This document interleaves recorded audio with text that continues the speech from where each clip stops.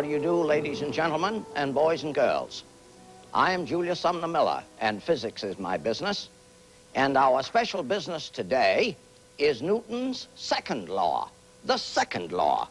Now, in an earlier program, we discussed the first law, and I showed you some dramatic demonstrations on the first part, a body at rest, and on the second part, a body moving uniformly wants to do that. Now we come to Newton's second law. This is a staggering thing in its implications and very, very difficult, really. But what students of physics learn somewhere in their course is that Newton's second law says F equals ma. And indeed, that's what it says. But that's powerful and not so easy. Let us see what Newton said for his second law. In the Latin, mutationem motus proportionalem esse vi motrici, but the Latin is a little old-fashioned, so if we look at the English, here it is. Change of motion is proportional to force applied and takes place in the direction of the straight line in which the force acts. So, let me demonstrate Newton's second law. Here I have two carts, a heavy one, a massive one, and a less massive one, and they are connected with a pseudo-spring, an array of rubber bands, which are called elastic bands, but which incidentally are inelastic. Now they are on wheels so that they move rather freely, but we learned earlier that this one has less inertia than this one. Now, when I pull them apart and stretch the spring between them, the same force acts on both. And let us see if we cannot at once predict what will happen. If we apply Newton's second law to the forces acting on these cars, clearly the big car will have a little acceleration and the little car will have a big acceleration. That's an obvious thing to speculate on. Watch it. I'm going to pull them apart. There is one and the same force acting on both cars, and you will observe that the smaller one gets going the faster sooner. Of course. And so, here is an expression mathematically that describes this. And what do we learn from that remark? We learn that the accelerations are inversely proportional to the masses. The bigger the mass, the less the acceleration. Now, this experiment with the two cars, very important for our concern later, because we will talk in subsequent programs about the energy possessed by each car and about the momentum possessed by each car, and we shall learn then that Newton's second law has enormous implications for later work in physics. Now, more about the second law. Here is a scale on which I hang a weight. And I don't care what the scale reads. It reads something. We say it reads the weight of the body. But I really don't know what that means. Nor did Newton, because, as we believe, gravitational forces, the Earth pulls on this, stretches the scale. But remember, even Newton said, I offer no hypothesis concerning gravitation. Nor do we understand it today. But anyway, this scale reads the weight of this. So I'm going to write Newton's second law saying that very fact. Here it is. F equals mg, where mg is the weight of the body. Now I'm going to accelerate this system upward. And I want you to see what the scale does. Watch it now. The scale read more. And so I have to add here ma. In other words, the scale reads not only the rest mass of the body, but an additional force which was required to accelerate it upward. Let me now start again in the zero position, the system at rest, the scale reading the so-called weight of the body, and let me accelerate downward. Watch it. The scale reads less, and so I write minus ma, mg minus ma.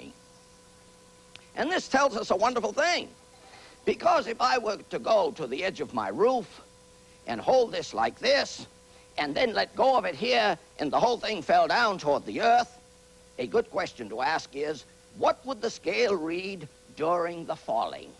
And the answer is obvious. Since the acceleration downward would be that of a freely falling body, the scale would read 0. So if I should jump off from my tabletop, while I am in flight toward the earth, I am weightless. I am weightless. Now, this second law bears on the first one, which I showed in an earlier program. You remember that I had an enormous weight here, on which I pulled gently with a string, and the string held it. But when I gave the system a sudden acceleration upward, the string cannot endure it. And I said then that the body wishes to remain at rest. I now add an additional fact, that the string must exert a force not only equal to the weight of the body, but an additional one to accelerate it, which it may not be able to do. No, it couldn't do it. Now, what is the meaning of this for other things? Supposing I had an enormous sphere, such as I have here, a steel sphere, 2 inches in diameter, and then a teeny-weensy one, and I want to show you that. I want to show you that. In fact, here I have several of different sizes.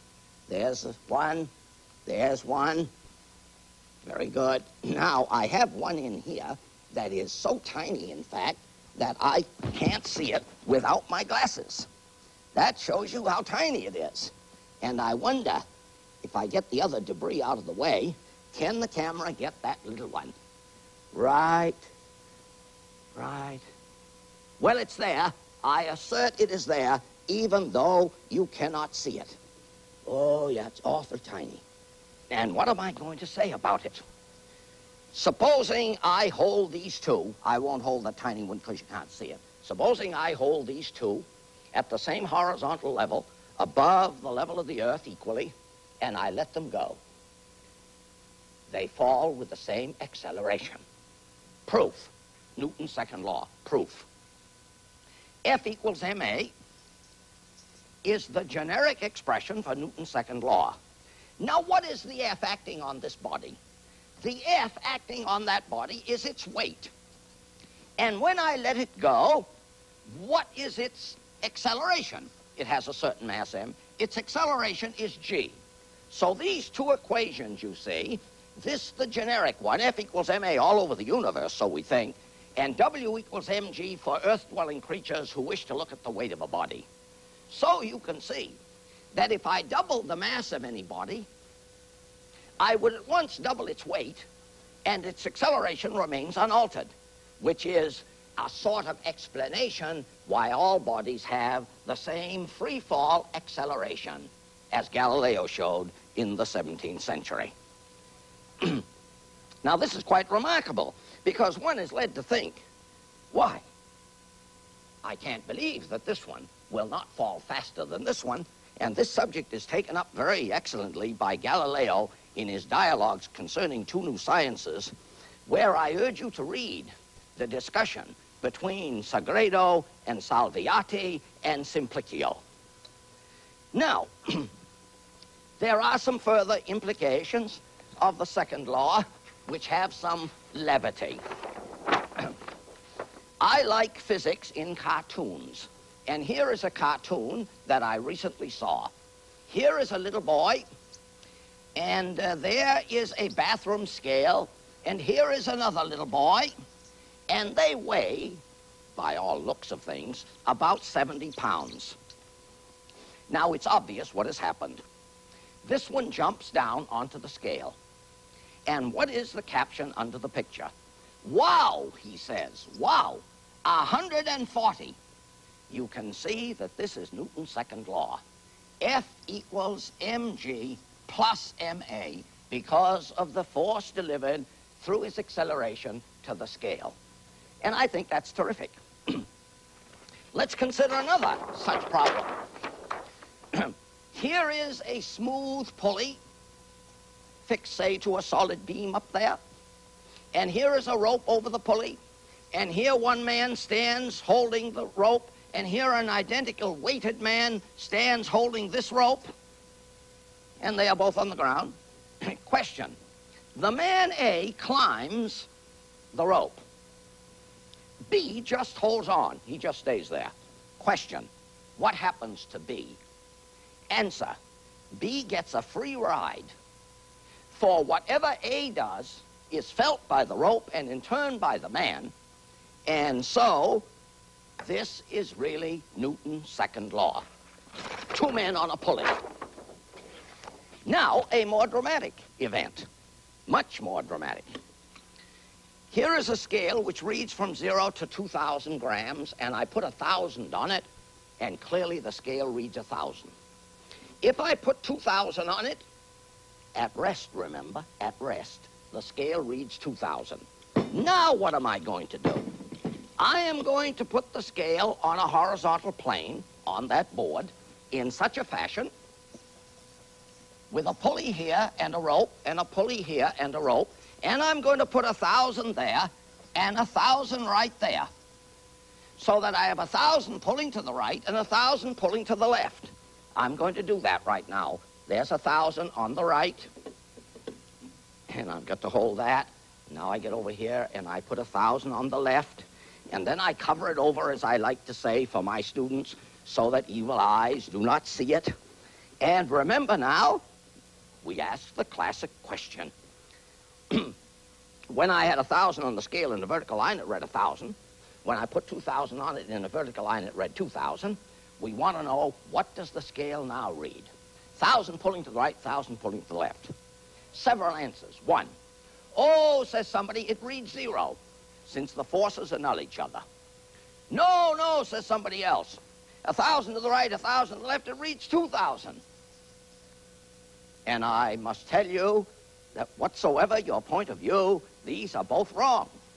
So, I could leave it as an exercise for you to do, but since I have a kind heart, I will tell you that the scale reads 1,000 grams.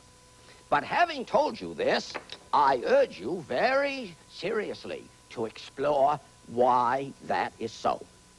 One further little comment. Oh, I want you to see another picture of Newton. I showed an earlier photograph in his later years, and here is one as a young man, 17 years old, when he entered Trinity College in Cambridge, a genius the like of which the human race has not yet again seen. One last experiment. Newton's second law. Here I am going into an elevator on the ground floor. The push of the floor of the elevator when it rests is my weight plus the weight of the bag. Now the elevator accelerates upward. You know what happens. Your knees buckle and the load is pulled out of your hand. No, no, no, not pulled. It wanted to stay at rest. It was at rest, and that's what it tried to do. But what is the explanation of the added tension in my arm and the bending of my knees? Answer, F equals mg plus ma.